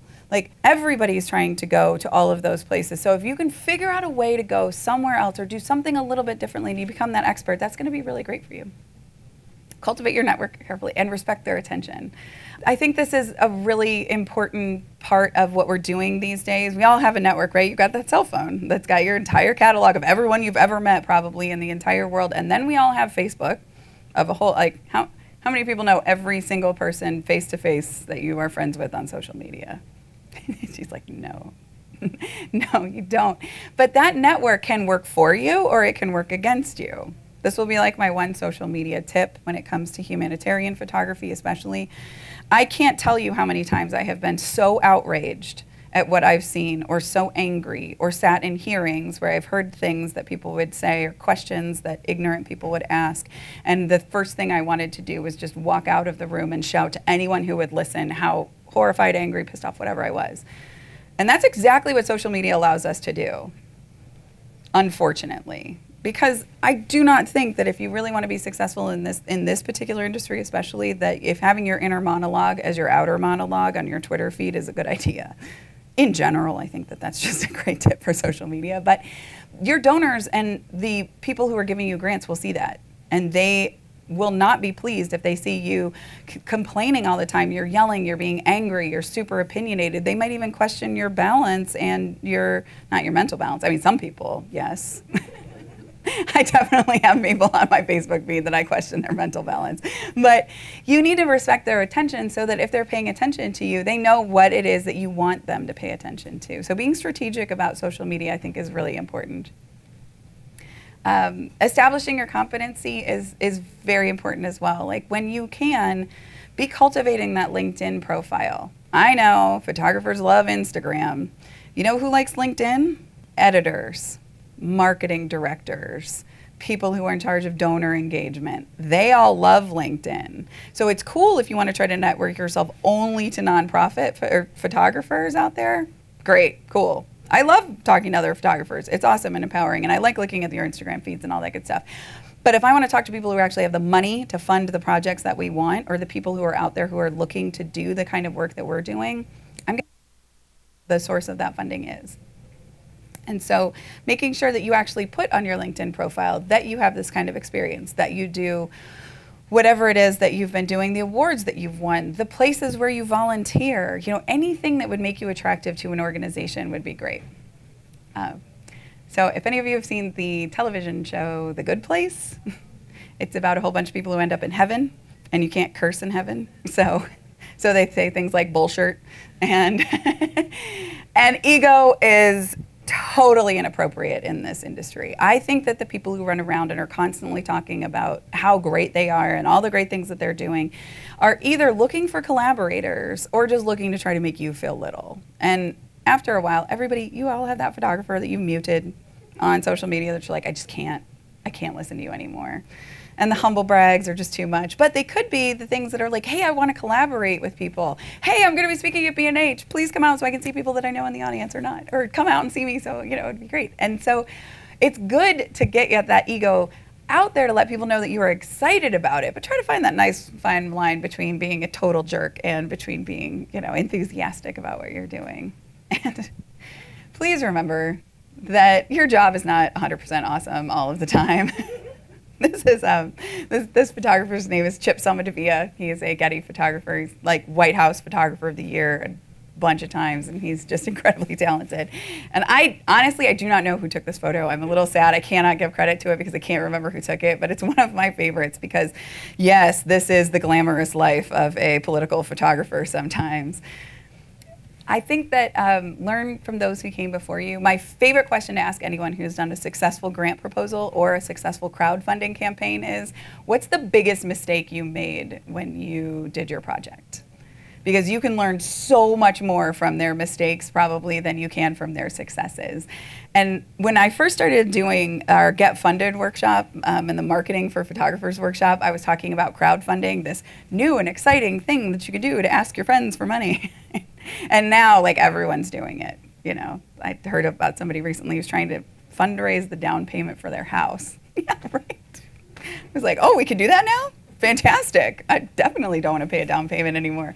So I think that if you can learn from those people who came before you and figure out that kind of a way that you can use what they've been doing, including now there's so many books out there about crowdfunding and grant writing. And one of those really incredible books you'll see a little bit later is John Harrington's Best Business Practices for Photographers.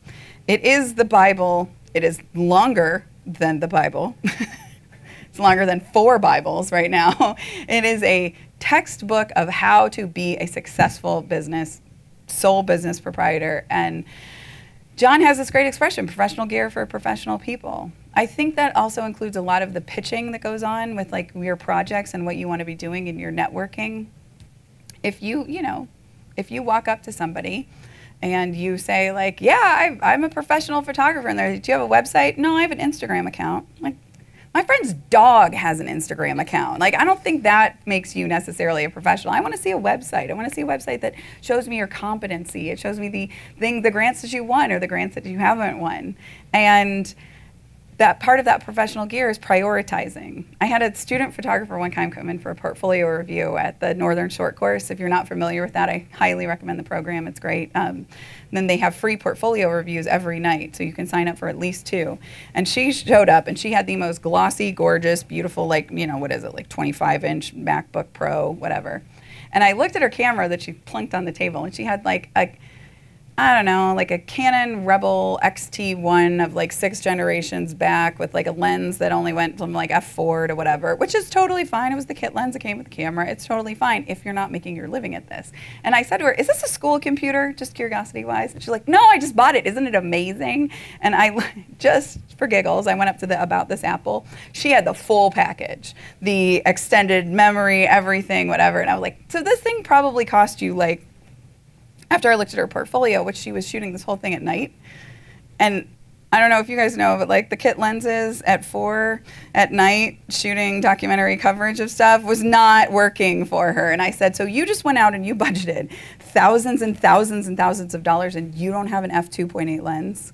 Like, this is not a priority set that we should be talking about. We need professional gear to go out and do the professional things that you want to do. So get yourself an old computer, buy yourself that, you know, your parents, you know, old laptop or whatever, and put your money into the gear that's going to make you more money so that you can actually do that. There are whole classes on grant writing. We do a whole class on grant writing. We're going to do a webinar on grant writing coming up here soon. You can't win if you don't apply. I mean, that's pretty much the only rule that I can give you guaranteed. If you're going to go after an award or a contest or anything like that, just apply for it. I have people who say, like, I'm just concerned that they won't think that my project is appropriate. I'm like, who gives a If they don't think it's appropriate, you won't get the award. That's I mean, it's kind of the just basic logic of how this works. If they think it's appropriate, you might get the award. So one of my favorite expressions of the lovely woman sitting in this audience, it's like the most Connecticut thing I think you've ever said, and I use it all the time. I'm a huge thank you note proponent. I write thank you notes for everything. I try to write reviews online for Yelp about everything. I wrote so many positive notes about my last flight on Delta, about the flight crew, that literally somebody came up to me and they said, are you Jamie Rose? And I said, yes. And she's like, I just wanted to tell you I have a note here to thank you for flying today. I was like, really? And Jane said one time, I said something about like, I need to send her an email about like a condolence email, and Jane said, never write an email for a condolence letter or a thank you note. It's just gauche. And it's totally true. Thank you notes are so important. Nobody gets handwritten letters anymore. And interestingly enough, you know, you can write a thank you note to the grant writing committee, the grant committee that's giving you the award. I, no lie, because I have so many of them with me when I travel all the time, have both of the kind of thank you notes that I send. I bought a gigantic box from Amazon, and they're super cute, and there's like a million of these. Sorry, it's upside down. And I have the Moo branded Memento workshops with a caption and everything thank you notes. It's got a nice picture from one of our photographers on there. That's Johnny Chung. And they're very high quality. They're lovely. They don't really cost all that much, but they do get you so much traction for the people who feel like you're a considerate photographer. You've gone out of your way. Don't do it sending a thank you note with the invoice. That's not the right way to make it work. Send it separately, spend the extra 55 cents or whatever on another stamp, and make sure that, you know, it looks nice and it's branded. This is my last life lesson. I had the incredible honor this week of having 2 back-to-back workshops, and Sarah Lean had decided to make a pivot point, and she left National Geographic as the editor-in-chief after 15 years, and as she was pivoting into her next stage of her career, decided to sign up for both of my business workshops. I can't even tell you how intimidating that was. I was like, I just got to get through these 2 days and not think about it. and she introduced herself by saying to everyone, hi, my name is Sarah, and I'm a lifelong learner. And I thought that that was just incredible. I thought that was the best way to introduce yourself, because first of all, I think it's incredible. Who doesn't want to keep learning? Like, what boring people out there don't like learning new things? And so I study a lot. I'd love to say that I only listen to podcasts because they just, you know, inspire me and keep my creative juices fed. I listen to a lot of them for work. It's not always fun. Sometimes I'm like, come on, Cody, dog, let's go for a walk, because I want to listen to the latest podcast that's going to tell me what I need to know about my career or something like that. So keep studying, keep learning, keep reading, keep networking with other people. I have a couple of short lists of things that I recommend personally, and Momenta recommends. The Candid Frame podcast, I believe, is the preeminent photo podcast out there. Abari Nexparello is, I mean, he's right up there with Tim Russert and one of the best interviewers you're ever going to meet. I'll have a confession to make. I'm not afraid of public speaking in the slightest. Like this is not uncomfortable for me. I've only been nervous twice about any sort of speaking engagement. This one and the Candid Frame, because Abari Next is so intelligent and it's so good. And I think he's up to like 485 or something like that interviews, and he interviews a different photographer every week. And we're talking Mary Ellen Mark and Anna Mia Davidson and Steve McCurry, and I mean all of the greats. And then there's like the Jamie Roses that pop up into there. So I highly recommend that you take a look at this podcast. Vision Slightly Blurred is the podcast that Photo Shelter puts out. And it's delightful. They just started it. It's relatively new. And if you're not a Photo Shelter client, I highly recommend you think about it. We've had a Photo Shelter account since before Momenta began. And they have these really great newsletters where they put out state of the industries. So this last one was an entire PDF on applying for photo contests, the definitive guide for the photo contest for 2020, or the state of the fashion industry, fashion photography, street photography. They just do this every month, and they're just so incredibly educational. And obviously the YouTube of the B&H event space is great. I really like how I built this. I find a lot of inspiration listening to other people who started their businesses from the ground up. Humanitarian journalism is a new website that I've just discovered. It's geared a lot towards writers, but I think that it's very insightful on like the impact of visuals and what it means to, call into some of these questions about ethics. And, there's a lot of things we can talk about in the questions if you guys want. Like, is it, there's a lot of debate now. Should white photographers be allowed to photograph Black issues? Should non-native photographers be allowed to go into other countries and document this? Are we all diving into poverty porn and not really thinking about why it's being published and things like that? And they cover a lot of those issues and intelligently. Momenta Workshops has our training programs that I highly recommend if you have any questions about them. We also have a number of alumni who've said, please send anyone my way who wants to know what it was like. But if you go onto our website, on our blog, we have our alumni interviews, and we have a series called 5 Questions With. And we ask people 5 questions of all the same questions from the different workshops, so you can get to know what it is that we do. And then Social Documentary Network is great, and they also have a magazine that comes out twice a year called Zeke, and it is stunning. It's absolutely beautiful work. If you are looking for funding, the Alexia Foundation is one of the most incredible funding organizations. If you are looking to give money to an organization, I highly recommend the Alexia Foundation. They are such a worthwhile organization. They launched people like Amy Vitale's career, and they give 2 types of awards for grants annually, and they just actually finished the judging, so it's very exciting. I can't wait to hear. And if you're a student and you apply for it, you have the option of coming on a Momenta workshop if you get one of the honorable mentions.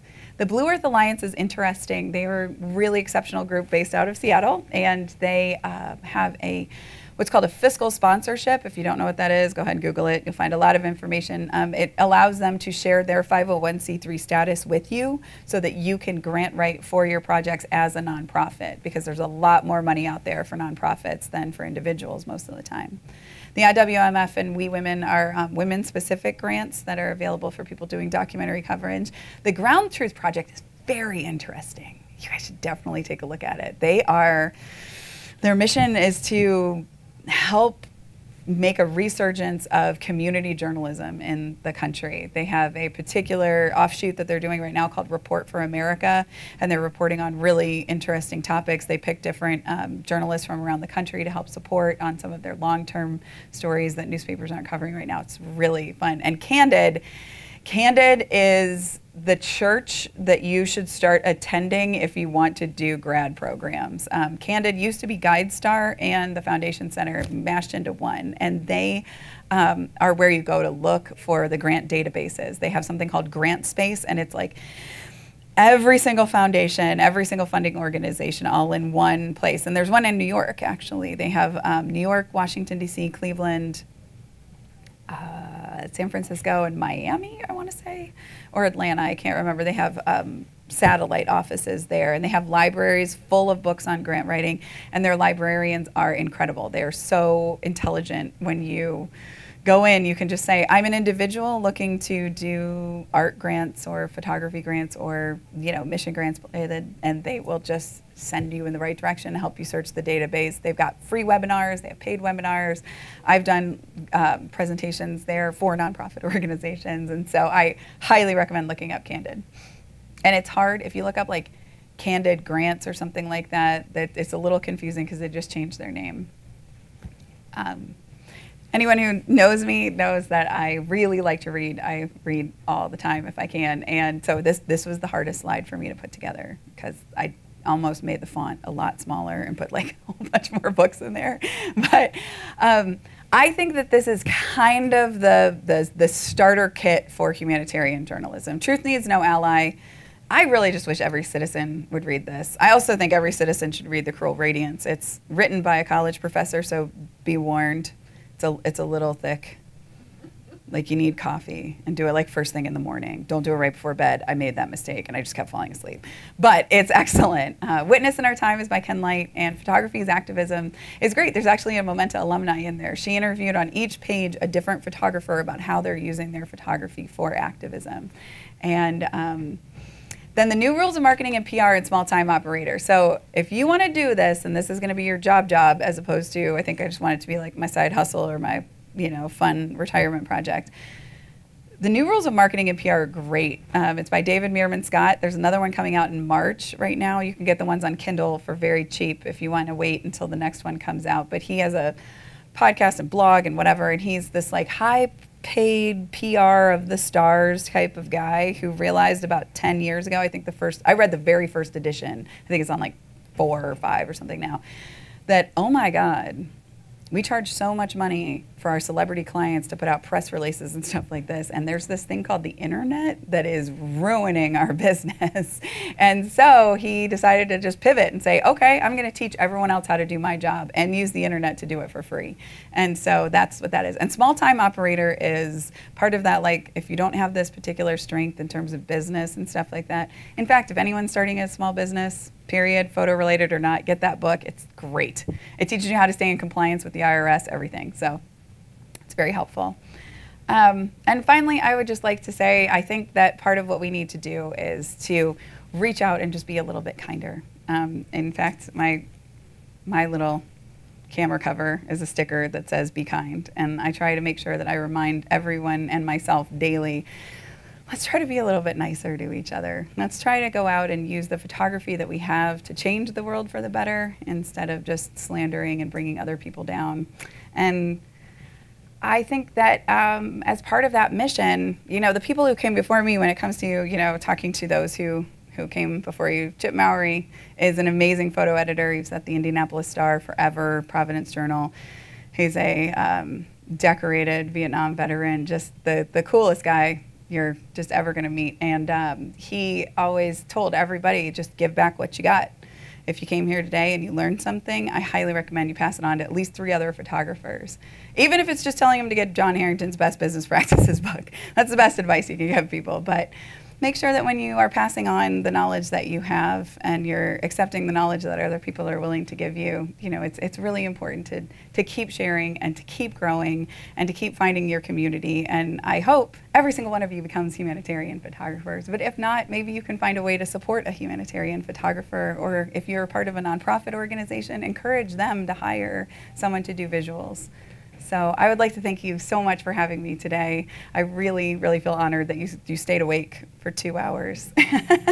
Thank you.